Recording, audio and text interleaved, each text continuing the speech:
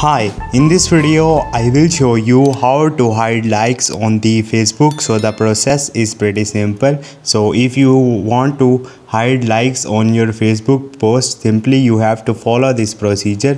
So first of all, you have to open your Facebook mobile application, and once you will open it, you have to click on the three lines on the right top. Once you will do it, now you have to click on the settings and the privacy from here, and you have to go to the settings from here, and now you have to scroll up and you have to click on the reaction preferences. Simply you have to tap on it, and here you will see two options: on post from other, turn this toggle on your post, turn this toggle on. So once you will do it, your likes will be hide on the Facebook. Hope this video will helpful for you. See you next time. Thank you.